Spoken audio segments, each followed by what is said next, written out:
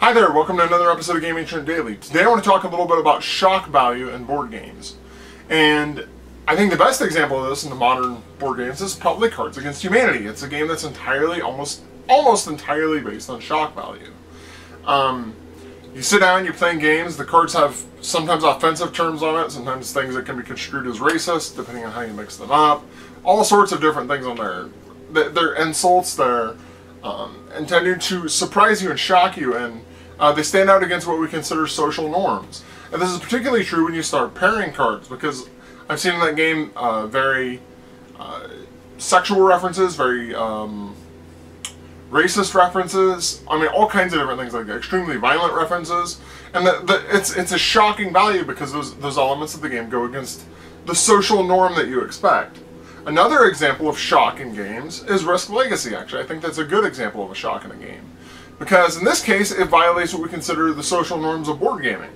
The social norm of board gaming is you're careful with your pieces. You don't write on your pieces, you don't write on the board. And Risk Legacy, that's what you're supposed to do. That's part of the game. And I think that as part of the enjoyment of Risk Legacy is that it's pushing you against the social norm. It's got some shock value going for it. So regardless how you feel about the gaming, the gaming quality of those respective games, I mean, you could argue that maybe neither one of them has much going on game-wise beyond the shock value. That's maybe your opinion. I think Risk Legacy actually turns into about the best version of Risk I've ever played when you get through a lot of the packets.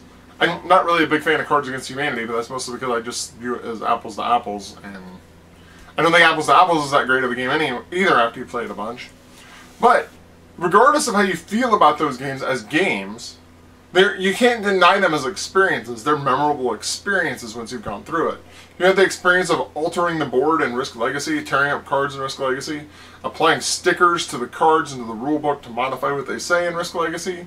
Very unique experience. It's something you don't normally do in board gaming. Something that stands out because it breaks that social norm. It's got shock and it sticks with you.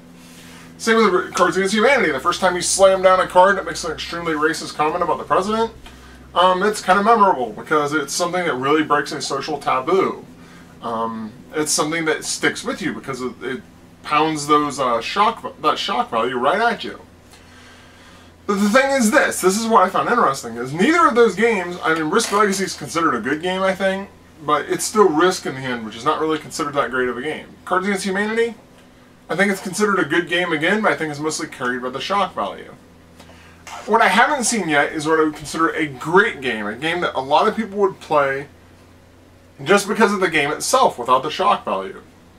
We haven't really seen that yet. And I know that there's the creator of Risk Legacy, Rob Davio, has a game coming out next year called Seafall that might actually be that. It remains to be seen how that works out. I don't know. If you're talking more than a year out, I don't know what that looks like. But the point is, even to this date, there's no game that has that kind of shock value that also is a good gamer's game. That really isn't that type of bridge. The games, if you look at the top of the Board Game Geek top 10, top 20 list, top 30 list, you gotta go down quite a ways before you get a game that really pushes shock buttons. These games are rather than being shocking, they rely on just simply being a good game. They don't do anything shocking.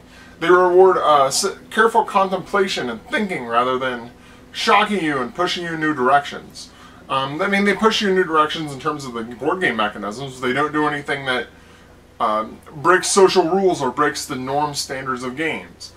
I would love to see more games that do things like this. I'd love to see games that really take a risk and do something truly different, like editing the game pieces as you go along, or taking a game that forces you to break some sort of social norm.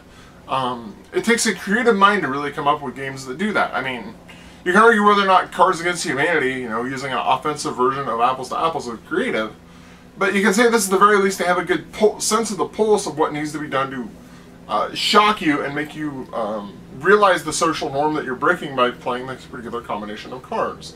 You feel that button being pushed. That's something that happens rarely in games. That's the one good thing about Cards Against Humanity, I think, is that it really exposes you to the social norms. And that's another thing I think is really interesting about Risk Legacy, and it says a lot about the people playing it, is that it breaks that social norm of gaming, and you can quickly see who is really tied to that social norm and who isn't. Some people are really tied to that norm of you don't damage your game.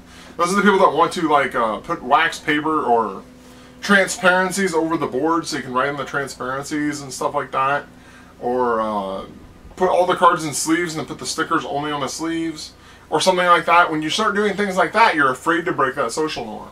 I think that's an element that those games bring because they have shock value. I want to see more of that. I want to see more of that type of shock value. What can you do as a designer, or as a, you know, what is your creative mind telling you that will break some sort of norm? What's a norm out there that people think of as just completely normal? How can you break it and tweak it and do something completely different? Even better, how can you make that a game of lasting appeal? And like I said, I'm looking forward to seeing if Seafall does this, which is a game coming up from the guy who created Risk Legacy. It may or may not. I don't know. I have no idea. But I think it's a game that's attempting to do this kind of bridging that I want to see.